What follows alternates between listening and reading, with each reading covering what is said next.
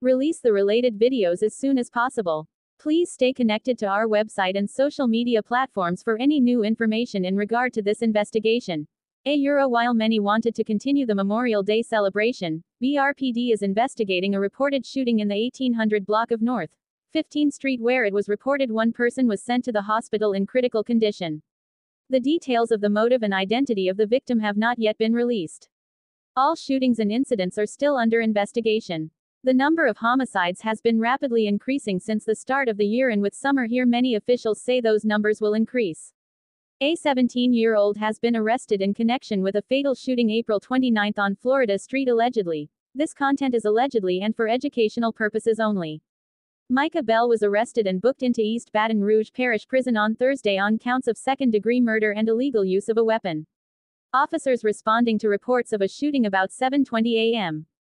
April 29 in the 1600 block of Florida Street found 34-year-old Tedrick Davis dead at the scene from a gunshot wound. The capital city has seen an increase in homicides and violent crimes in the first few months of 2024. The first quarter had 33 homicides, double the count for the same period in 2023. The Baton Rouge Police Department is investigating a shooting in Baton Rouge that left one person injured Thursday, May 30. The shooting occurred around 5:15 p.m. Thursday in the 1900 block of Plank Road in Baton Rouge. According to BRPD, a man suffered a non-life-threatening gunshot wound from the shooting. BRPD said that no motive or suspect has been identified in this case. Baton Rouge ain't slowing down no time soon apparently when it comes to the violence. East Baton Rouge Parish saw 170 homicides in 2021. Historically, Baton Rouge is what I would call one of the leading-edge cities for floaters Euro because of socio-economic history, where you get this sort of concentrations of people, again, who have no institutional attachments, no connections to any institutions in our society. There has been a history of violence as a slightly more acceptable method to resolve problems in young men. For example, in the South, including Baton Rouge, look at every other list that Louisiana and Baton Rouge are on.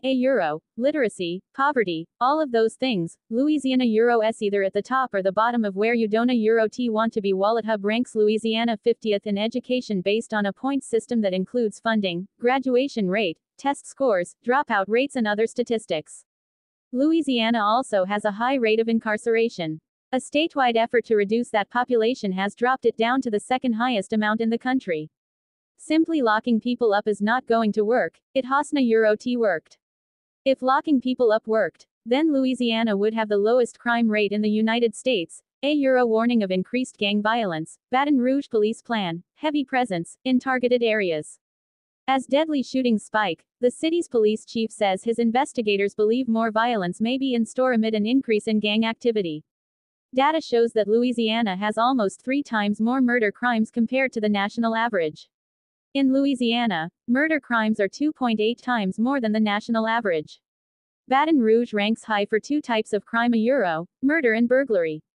According to data, the city has almost 6 times more murder crimes and 4 times more burglary crimes compared to the national average. The East Baton Rouge Coroner's website reported 106 homicides in 2023, down from 135 in 2022. Other ways the city works to reduce violent crime is through community-based groups like the Baton Rouge Community Street Team and the implementation of security cameras with artificial intelligence technology to spot guns.